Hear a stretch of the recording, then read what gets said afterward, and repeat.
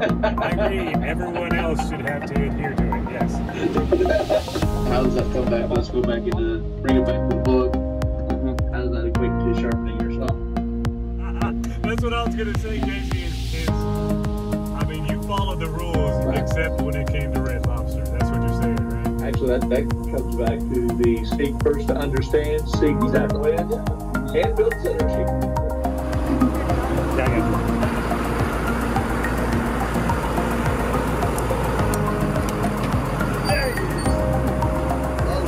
You're making the gimbal nervous. What's up, guy?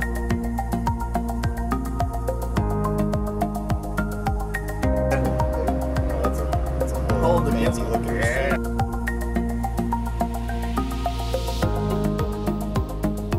Yeah, she made it back.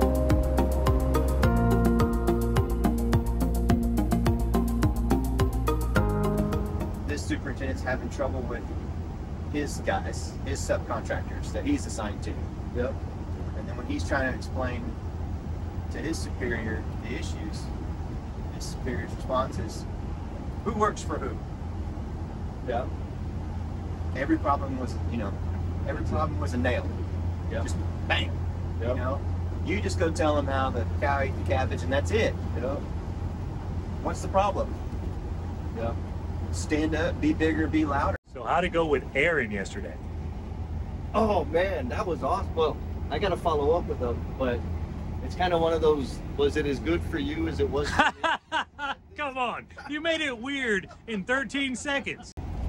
What's our biggest problem? And it's everywhere, every trade, every state in the country.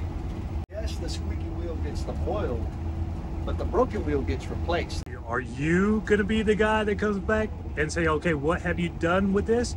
Or now they're responsible to be like, okay, we've had this conversation. Are we gonna let it die?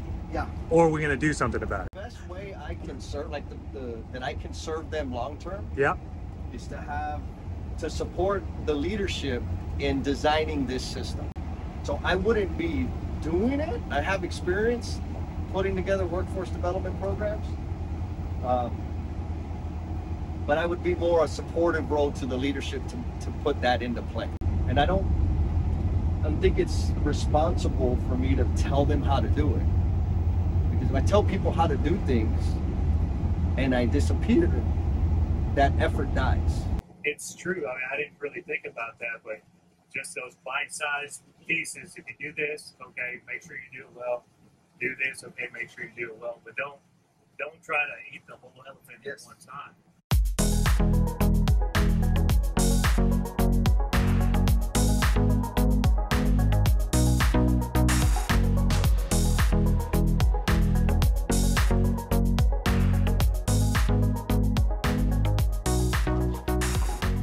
Make me work, huh?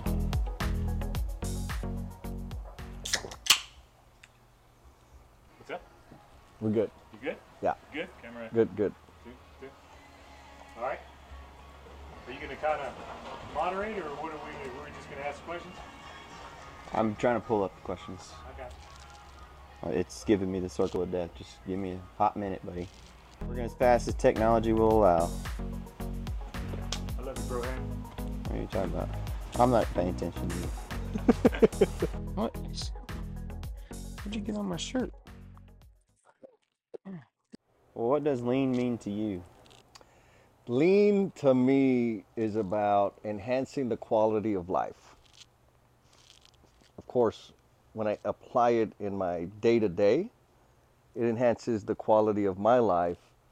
It also opens up space for me to serve others, which is another life enhancement. And applying lean in service to others for me looks like reducing the burden in poorly designed work so that the work is better suited for the men and women that are doing the work. What lean means to me in a nutshell is respect for people. If people have respect for one another, then you can come to a common ground and you can move forward together. If you disrespect people, their equipment, their thoughts or viewpoints, then you're going to be at an impasse. There's going to be conflict, and it's just going to be a rough go. At the heart of it, and at the foundation, is respect for people. You start off with that, you can build anything. Why and how do you implement lean in your work life? I'd like to take this one first if I can. A couple of methods that our team is able to use, and we've seen some very rapid growth as far as lean and cooperation and collaboration. One, we had a book club, and we read the Lean Builder book, and we were living the scenarios that were brought forth in the book, and we took it segment by segment and applied what we could, and really applied those principles where we were at the time. And from our team as a general contractor, we were able to then share that with the trade partners. And after sharing that with the trade partners and then giving them the why, we saw a lot of aha moments where they would come in, and after a year of producing what we've produced up to this point, we've had trade partners now lead our daily huddles, and we've also had just a tremendous amount of collaboration when it comes to our pool planning and our weekly schedule meetings with our trade partners, where they are giving their input. And it's just a beautiful thing as a superintendent to take a step back and watch the trade partners be the professionals that they are, because we've given them a platform. And you know, whether it's the Bosch Refine My Site software that we're currently using, or the Lean Builder book and those principles that are talked about in those in that book, it's just a beautiful thing to see, because I'm living the fruits of those efforts that those men in that software and the people behind that software, they are really allowing us to even do this right now. I mean, here I am on a Friday afternoon on a deck with friends and talking about this. If I was the superintendent I was 20 years ago, there's no way. I'd hair on fire, react, and quality of life.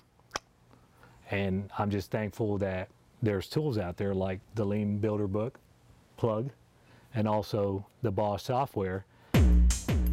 It not only makes my life easier, it makes everyone on the job, their lives easier, because the things that would happen on the field, we actually talk about them, we foresee issues before they happen, and we put a good plan together, and then we move forward. So I really am appreciative of what we've been able to do, and it's all because other people have put that out there for us to be able to learn, and all we have to do is apply and enjoy. I guess for me, like the easiest way to like that I could share, if when people ask like, do you do it in your personal life? Like, well, yeah, is my calendar, right? One of the things lean, there's a whole lot in lean, right? There's like this whole universe of tools, methodologies, and thinking. And so one of them is like visual management, visual display. And so on my calendar, my Outlook calendar, I've got categories, different colors assigned to different categories. And so, for example, some of it is consulting, one-on-ones with clients. That's black. And so anytime I have a calendar or a meeting associated with that, it gets the color black. I've got yellow for administrative tasks. I've got blue for workouts. I've got like the pink or violet color for self-care, for journaling and this sort of thing. So when I look at my calendar, I can like at a glance see where if I'm out of balance, how far out of balance I am, where I'm focusing my time. Based on the color. Yep. And the contrasting. I don't see color, so. Too many meetings. Really? Uh, Oh, come on. wrong podcast. You got me. You got me on that one. Like, whoa, is that why you always have the sunglasses on? So again, it's a way to demonstrate to people that I ain't just here talking about the stuff. I apply it. You do right? put it in your own It's part of my life. Now, as it relates to work, I just recently launched my business. Armando played a part in that, from the motivation perspective, and that is the way I intend to serve my clients. Is to understand the problem or problems that they're dealing with and apply lean thinking to select the problem to attack. Right? When we're in continuous improvement in PDCA, there is an element of failure that's built into that because you have to experiment. And in experimentation is where we have the deepest learning. When the leadership doesn't understand the value of that experimentation and what that actually feels like, they're not equipped to support the organizational change that they're seeking. And so, again, the clients I'm serving, they want that. Like, okay, cool, so we're going to start there. And then it provides an avenue for tools. And so I'd like to focus on the thinking first all the time, but sometimes you got to go tools first. And to your point earlier, Armando, I created, I lent my celebrity to Bosch Refine My Site and did the digital unboxing of the app. And that was exploration for me. But as I was going through it, I'm like, son of a gun, if I had this app 5 years ago, I would have worked about 12 hours a week less because, and I was working for a trade partner at the time. So this isn't from GC perspective, this is trade partner perspective. What that meant was I was getting about 40 different Excel spreadsheets. And then we had a constraint log that project managers were responsible for managing. So I had another 40 spreadsheets. And then I had this ocean of, My brain just melted. exactly, of spreadsheets that were on the G drive or the U drive or on the desktop or just read only, all of that. And we just fumbled through it. And when I'm doing the digital unboxing, I'm like, oh my God, this is what I needed. From everybody, From not everybody. just your team, You got it. but from everybody. Yes. And so that's another element that's easy to overlook in the lean thinking is the collaboration that is necessary for it to happen. And coming up with methods to break through those barriers, those communication barriers that we have, and share information and problems specifically instantly is what helps us improve faster. So you used to work with us, or with me specifically. You were the PM, I was a superintendent on most of your teams. And actually, since we're being vulnerable here, he actually requested to work with me again. So I'll compliment myself, even though he complimented me earlier. Yep. So it all evens out. But along those lines, though,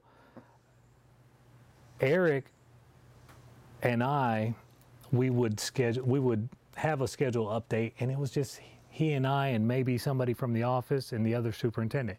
And it was just us. And I struggled just to get my team, hey, we gotta update the schedule at least once a week, because it's where we are at that time and we don't want to get away from it. Yep. And now I go from that 4 years ago to we've got a room full of people and online, and we're all collaborating, and we are dealing with major complex issues, and we're all being able to see it all at the same time and all being able to give the input, and then we sequence the work, and it's just a beautiful thing. And it just happened yesterday. Yeah. And it just keeps on getting better and better. Yeah. It's amazing. And if we didn't have that digital platform, we're using Bosch to be able to get from A to B all the way to Z. But if we didn't have that, I don't want to even think about that. But I remember how enthusiastic Eric used to be about me saying, hey, we have to update this schedule. And thankfully, we've got a better way now. It was always let's take a snapshot of where we're at the end of the week and know what we gotta be aiming towards right out of the gate, come next week. Yeah, planning and construction. How dare we? And we've probably all been on big job sites where even that once a week by a GC It was frowned upon. would be completely missing from the equation. Yeah. Yep. And so it just resulted in, I think that's what led to a lot of chaos led to a lot of pointing fingers. Yep. And, you know, so I think it's great to hear, you know, kind of the advances that are taking shape, that are happening now with with you really have this much subcontractor engagement. We don't even call them that. It sound okay. Well, I'm not trying to be offensive. No, Right. I'm just saying, you know. Yeah, we're trying to make that a it's- dirty word. Oh, you are. You know, coming from the subcontractor or trade partner side, it's like this. I don't care what you call me. I care how you treat me. Sure. So if you call me a trade partner and treat me like a sub, it don't matter what you call me. Okay. Right? If we have an open, honest relationship, Right. and we both understand that we have to win together, now I'm a partner. Oh yeah. Right? Like, I've been called trade partner by many general contractors, and I was not a partner. I was their problem. The way they treated me was like I was their problem. So call me what you want. Yeah.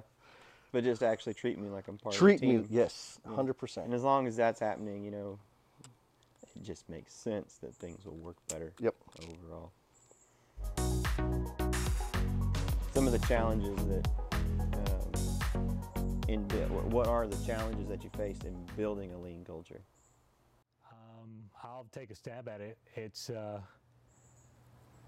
something that to certain people, and it seems like it's a small percentage of the construction world, it's intuitive. And it seems like the majority, it's counterintuitive. I like to say go slow to go fast. Yep. And it makes sense because it works. But you hear that and you're like, what does that mean? How can you make that work? And so that's why we're doing what we're doing right here. We're talking about our experiences. And like I said, I've got basically $100 million project, and I did not have any fire phone calls or anything like that. Things are going well because we're fleshing out the issues early, and it's all through the collaboration. And it's not just in one superintendent's mind, but we have that, and it's taken, like one of the trade partners said last week in a training that I had, he said, you and I used to butt heads, but now I see it. Yeah. And that light bulb moment happened, but I really don't remember he and I butting heads. Right. I remember talking to him, it's like, I know it seems counterintuitive, but we're all gonna work together, we're all gonna play nice in the sandbox, and you're gonna see if you give it a chance. Yeah. And he did. But that's what we have to do is we all have biases, right? Yes. Or biases, or however you want to say. But if you're not willing to take that risk, like you were talking about earlier, and it could fail, and I think people have failed before and because it wasn't implemented in the right way, and so it leaves a bad taste in people's mouth, and they're like, lean, get me out of here. Yep. Can you share the story of how you first were with the guy, his car, his shoes, and your response, if you don't mind? No, not at all. So, and that's another thing, right? To your point, we got to meet people where they're at, and sometimes people just aren't ready for the change. And I was there real early. I was a plumbing foreman, and we had one of the project managers come out to the job site in his brand new Lexus. This was like when Lexus was a big thing back in the 90s, right? Right. He had his shiny shoes on, and comes to my project, like, Jess, I'm here, we're gonna do some 5S. And I turned around and looked at him, I said, you know what, you can 5S your behind back to the office. I got work to do. Right? Like there was no, and so that's the other problem with your version better. yeah, I had to polish it up. And so that's the other problem is leaders want the change. They want the improvement rather, right? They want the outcome. Give me the baby. But they don't create the space or the conditions for the culture to really take hold. Mm-hmm. They want it now. And so what does that require? That requires vulnerability. That requires a superintendent to say, I've never done this before. This is my first time with y'all. Let's figure this out together. Mm-hmm. It's so on that point of the baby, and meeting people where they are when those expectations from management say that they want that baby, they want the lean baby or the culture. But if you're dealing with people that are not even getting looks from the opposite sex or whatever the case may be, they're not even on dates. Right. They haven't even looked at each other. How do you expect the baby to be made, and then the time it takes for the baby to actually be born? Yes. It's a whole process. You just can't unless you go adopt a baby, but you know, which that's fine, but that's where the metaphor ends. It's a long game, 100%. And now, sometimes, a lot of times, it's a good strategy to like never waste a crisis. So like when we're having extreme pain, everybody wants that to change. That may be the appropriate problem to deploy lean to, because the likelihood of it impacting it is very high, and it's going to alleviate the pain for a lot of people. And then you have that magical buy-in thing that everybody's trying to get. But not every problem can be solved with the same tool, and so that it like it's wrapped. We go back to the tool problem because, well, we got this problem. Well, last planner. We got another problem. Last planner. Last plan. Like that's not the only thing there. It's a part of the whole. It's a tool in the toolbox that's a part of the cultural whole. There's exactly right. And so, like for me, the ultimate tool to have that can help establish that culture and deploy these tools is a coaching style of leadership. Yeah, so it's like I feel like what I'm hearing, not to try and No, dissect away. Let's go. simplify Yeah. it, but what I feel like I'm hearing, one thing you're saying is like it's individuals, humans, people's natural resistance to change. Absolutely. You know, Absolutely. just to kind of boil it down. That's it. And it's like, you know, if you can figure out how to just overcome that, and then from every project, you're getting, in most cases, you're getting a whole new team to deal with. All the time. You got to start all over. And for most of the projects that I know you're on, and probably what you were on, and I know what I was, you know, exposed to, that changes every 12 months on average. Yes. But why? Well, My thing is why. If it works well, why change it? now we're talking about organizational functionality. Well, I wasn't trying to. No, I'm just saying, we're being real I here. wasn't trying to run the truck in the ditch here. And I understand. So explain what you mean. Like, what do you mean? What was the real why? And when I said, you know, a lot of times your teams change every, like you go from project to project, right? Because Wasn't I taken away from a team? Oh no, that's right. You left first. Oh, I didn't mean. No, so remember you. was wow.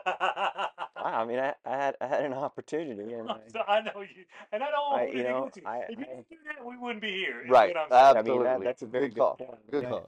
I stayed with that organization, in which I have no. I love that organization. You know, for almost 13 years. You know, and when I had my opportunity to step away, you know, I did so on good terms, and it was hard. It was like I was Yeah. telling Jesse Yeah. on the drive up here. There was a lot more stronger emotion of like, what am I doing? Is this the right thing? And it was difficult to do that. But anyway, I am really interested in what you mean. So we had that team, and we kind of had an inkling of you know the transition, and I knew more than most, and I was all for it, and I still am. And we talked about earlier how I was like his main cheerleader as much as I could do, but that team, you know, we ended up having to bring on other people to continue that job, but that team did really well up until a situation happened on another project. I got taken away from that team. That void, if I can say that, had to be absorbed by that team because there wasn't anybody to replace me. So I went from a good situation to a dumpster fire. Yep. And then I'm not saying that where I left became a dumpster fire, but it was not cool.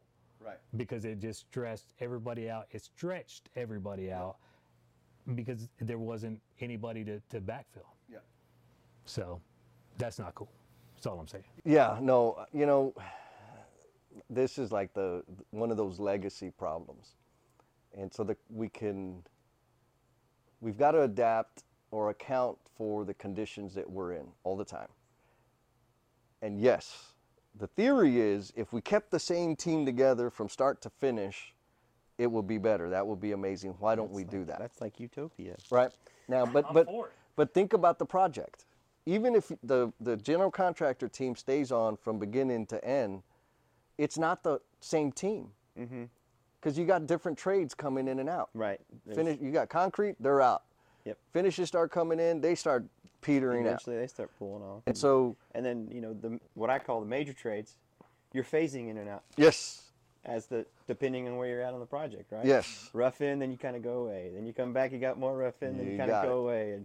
And I always thought it had to be just a nightmare to try and manage that kind of staffing situation. It is. You know? No, wait. If you do it in the old school way where everything's funneling through you, Oh, 100%. Agreed. but it's a joy to me right now because you've seen it. You saw how many people we have out there, Yes. and it works because we have the system in place, and as long as people see the system, take it for what it is, and use it for what they can get out of it as far as their personal productivity and also a teamwork aspect, it just works beautifully. And it's because those tools are there. Again, the tools are part of the whole. Yep. But to your point, traditionally, this job that I'm on right now would probably be 3 to 4 months behind and severely over budget, and everybody would hate life, traditionally. Yes. And what's the go forward plan traditionally from that point? Is everybody's just yelling at each other and pointing fingers, and you know, the owner's mad at the GC, so then the GC is just mad at everybody else, and nobody seems to ever want to really just step in and go, okay, time out. Nope. You know, Nope. that in the past. You've seen it. Yeah, I've lived it. We all have probably lived Absolutely. it, you know. And I guess it sounds like y'all are, at least some companies are taking this, they're spending more time, they're actually Yes. trying to focus on, okay, how do we change, get away from that approach, and let's do it this way, because it's, I can remember plenty of times of, oof, Oh, yeah. just, Oh, it could get real mean, you know, and just yes. nasty. Real nasty, real ugly all the time. I got to work with the GCs that they didn't give a damn. Just hurry up. Just get it done. Just get it done. Manage from the trailer all the way to, you know, there were 2 or 3 superintendents that I worked with in my career that we actually had flow on the project, and we didn't hate each other. And so And that's a career spanning 20 years? 25 to 25 years. But to Eric's point, like it was combative. I knew once I got to superintendent level, I was responsible for 5 or 6 projects. So I knew project A and project B, all right, I need to bring my boxing gloves because it's going to be a fight. No matter what, we were going to fight. I knew project C, like, okay, like I'm probably going to say how you doing, anything I can do to help you, check with the team's going to be happy. And then project D and E, who knows who's going to show up that day. I was responsible, I was the lean champion for the group, but depending on what team you got, there would be a difference in how much lean application or positive culture you were going to experience. To Eric's point, there are organizations that are really making an investment in terms of pay, in terms of taking people offline and putting them in dedicated roles to help expand their lean knowledge, their lean capabilities, and that culture. And I mean, honestly, the way things are right now, I think that the organizations that are going to be focused on honoring and appreciating their people, they're going to win. A trade partner was, I wouldn't say given a directive in a bad way, but that's the way they took it. So I see the text, because I'm on text string, the trade partner responds back, hey, you just told me yesterday, and now I'm getting threatened XYZ, you know, ...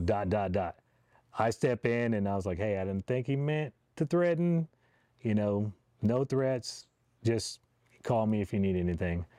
it got resolved, but that's how quickly things can escalate Yes. because, trade partners are human too. Yeah. Oh yeah. So it de-escalated, everything worked out, but we live in a society where, tone is read into text. Oh. Okay. Tone is read into emails. Yes. And intentions are, Man, That's a big one. that's a great segue into another one of the questions about how into your personal life, and how you see it, and like, man, I can't tell you how many times and we have all right Yep. have our own stories where someone misunderstood us. I might have been upset from something else that was going on, so I'm already geared towards what, and I go and it's I think I think the more we age and the more times we make that mistake, Yes.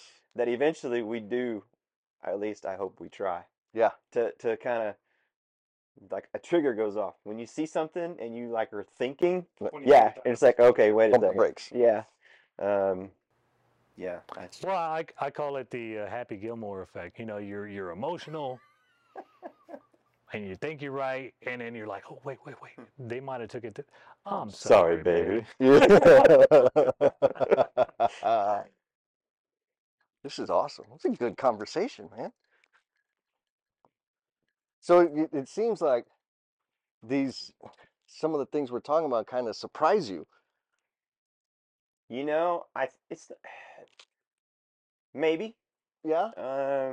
I guess it's because, yeah, the things you're talking about as far as in the past and like the culture, Hmm. and I was on very big projects, Yeah. and I worked with very big teams. Yes. I remember when we started the airport project, and our team in numbers grew so big so quick, Mm.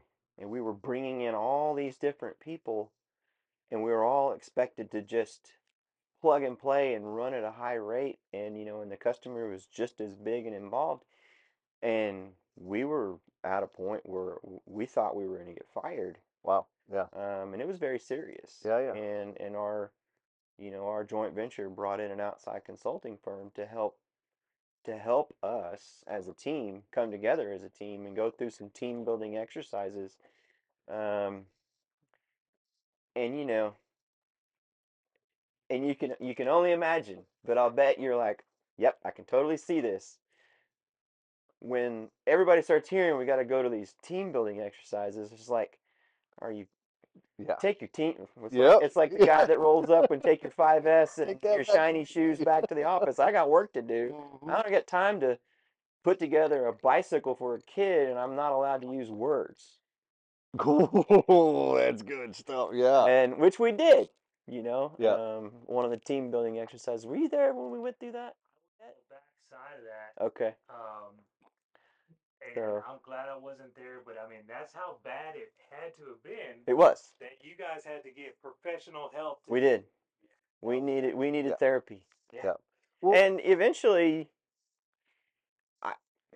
I guess it worked. Yeah. It had to work in Yep. some capacity. I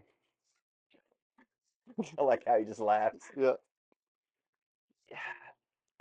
I always tried, and I am not perfect. I always tried to like respect people. Yeah. My team members, my client, and obviously, my superiors. He did it to where it bothered me. He was so good at it. Mm.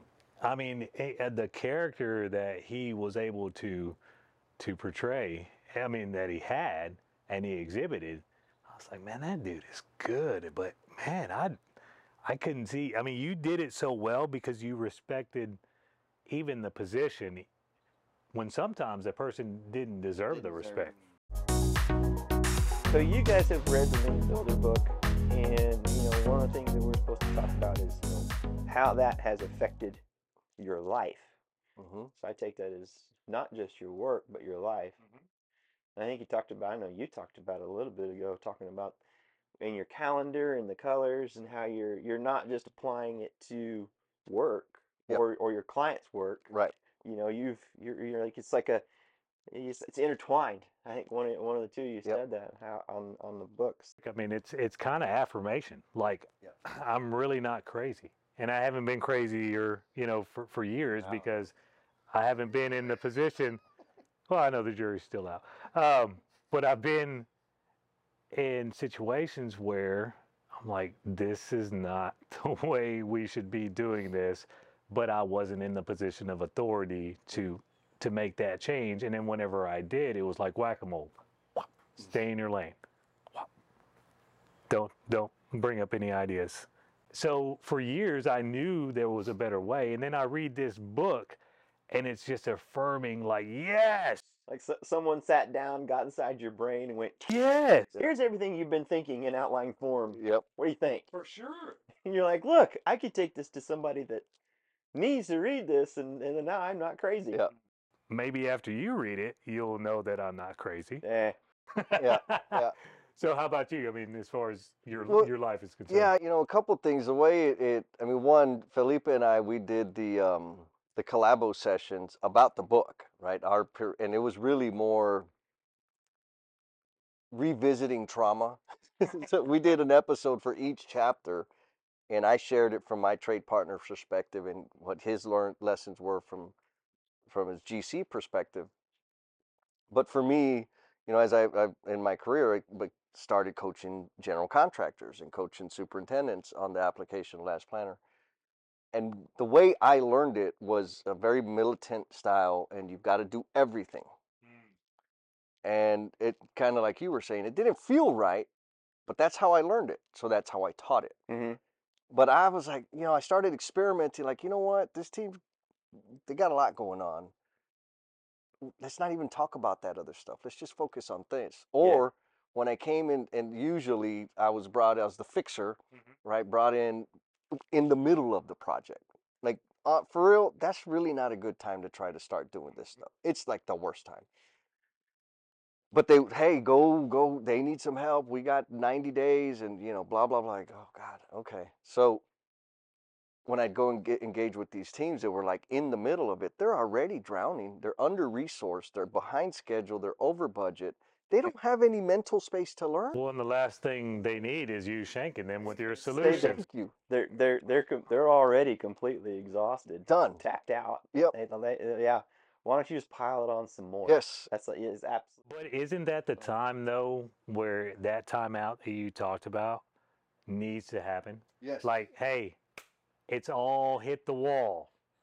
We have a couple hours just to sit and decompress, and let's talk about what's important at this time, and we'll go from there because we're human. It's one of the things from the book is the way it's laid out. One, it's laid out in simple, practical terms. Is it? Okay. It's not a white paper in academic language, That's good. right? It's a story of how they did it. If it was, I wouldn't have read it. Right. Yeah. And you can see it does a beautiful job of displaying that, yes, it's a system. And if you do it all together, there's magic. But the different pieces of the system are designed for very specific problems. So when I come in the middle of the disaster, what's the biggest problem? Okay, constraint management. Well, you know what? Forget all the rest of the stuff.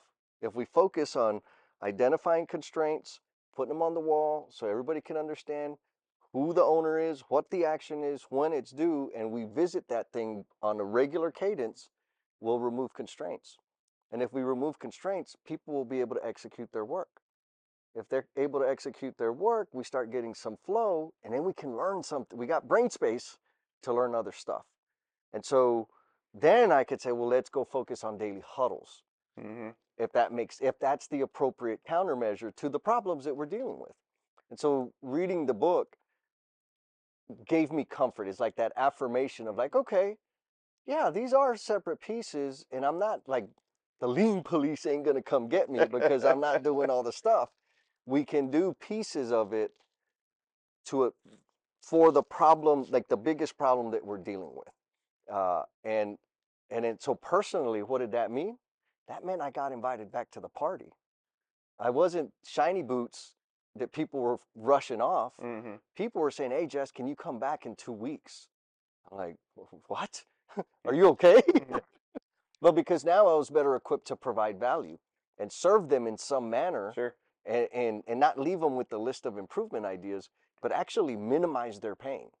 Mm-hmm. So it helped ease or maybe calibrate my thinking to what I really felt, instead of trying to adhere to this ideology that I received from people that may or may not have actually lived deploying change on a project. Have you ever dug a ditch? Thank you. That's hard work. So how does Bosch Refine My Sight help construction companies get lean? For me, and so this is like perfect timing, right? We just had the webinar with Bosch Refine My Sight yesterday. So we had some trade partners, some buddies of mine that I used to work with. They were on there. We did like a skit, and you know, it was good. It was good content. But the powerful part was Gary. He's now, when I left them, he was a plumber. Since then, went through the foreman role, and now he's a superintendent. Yeah, so he's progressing in his career, and he's like, "Bro, man, I saw what we were doing up there," and he's like, "Man, is there a way for us to like input our constraints?" I said, "Absolutely." It's like, "No way." In Bosch Refine. In Bosch Refine My Sight. He said, like the trades can do that. I said, "Yeah, if you have the, if you're in the team or in the project, actually, that's what we need you to do." This is how it works. So if I put it in there, who sees it? Everybody. Everybody. And he was like, Oh man, like, Jess, how do I get it? I said, "Bro, y'all are piloting it right now. Hit up homeboy A and homeboy B, and they can get you hooked up." mm-hmm. So you can start, you could start just using it right now without, being a part of a team or whatever, because y'all are testing it out. And so to the question, it's our industry needs to get over itself. And when I say our industry, I'm talking about the men and women that are in leadership, right? That have responsibility. You're talking about ego. I am talking about ego. That is like can be so hard. Yes. Especially for people in those very high leadership roles. Yes. I think they drive Lexuses and have shiny shoes. Shiny shoes. They got them Stacy Adams, baby. No, and what I mean by that is we all have problems. Yep. Every project has problems. And we spend so much damn time polishing and shining the problem. That's wasted energy.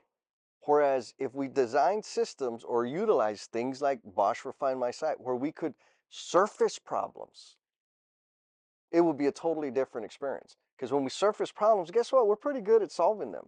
Yeah. Bring it out of the dark into the light. This is what it is. That's biblical.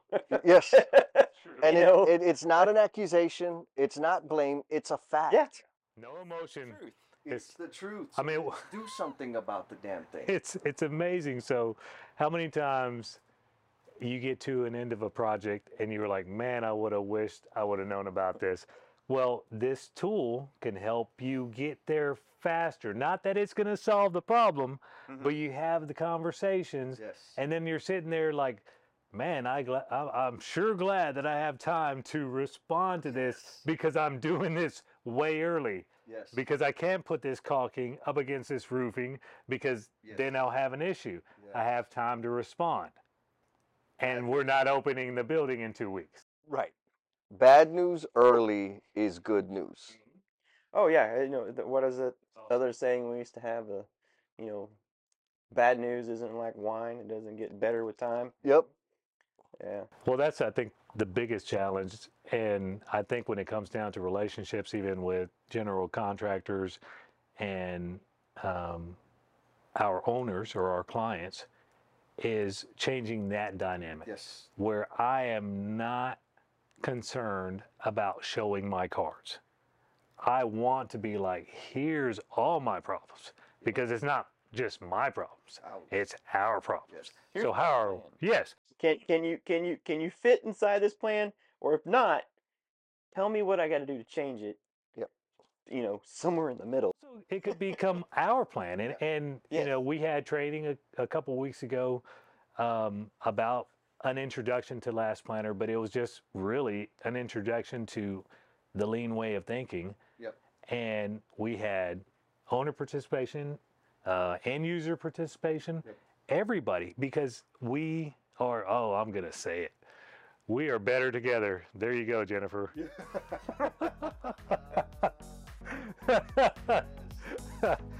Oh, man. So I don't even like saying the V word. The vulnerability? Yeah, I don't. The hard part is the editing. Yes. This was gold. Yes. Okay. Yes. I don't even know what I'm doing. So No, you did pretty good for not knowing what you're doing there, bro.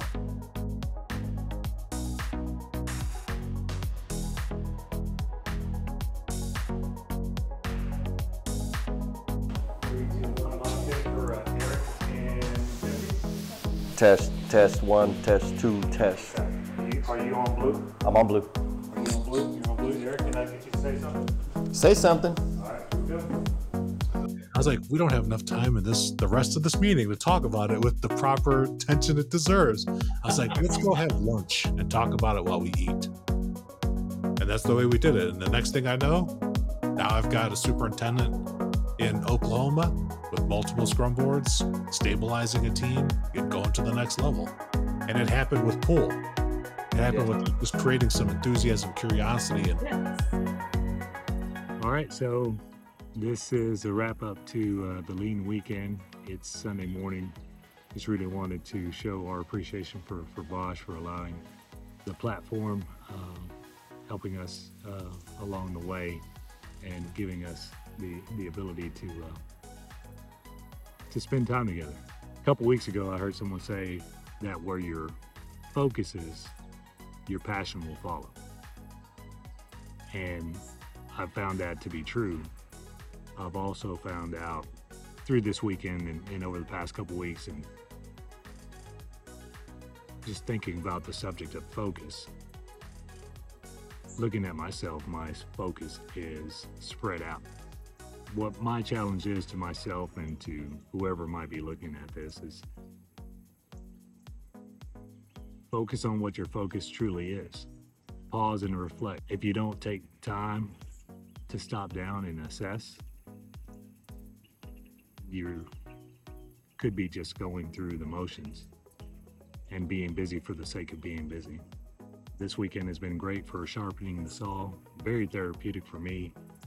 And it just goes to show that if we as people have other people's best interests in mind, things can go very well. There's beauty in so much. I just heard a fish just flop in the river back there. Birds singing. You know, why wouldn't somebody want to stop down to be able to enjoy such a situation? And maybe you feel like you're not in a position to be able to enjoy nature. Maybe you feel like you're overwhelmed and you have no choice but to remain busy. I just encourage you, stop down and focus on what your main focuses are. And sometimes that means cleaning the plate off, clearing the deck. You clear the deck and keep the main things, and all the little granular items will fall into place.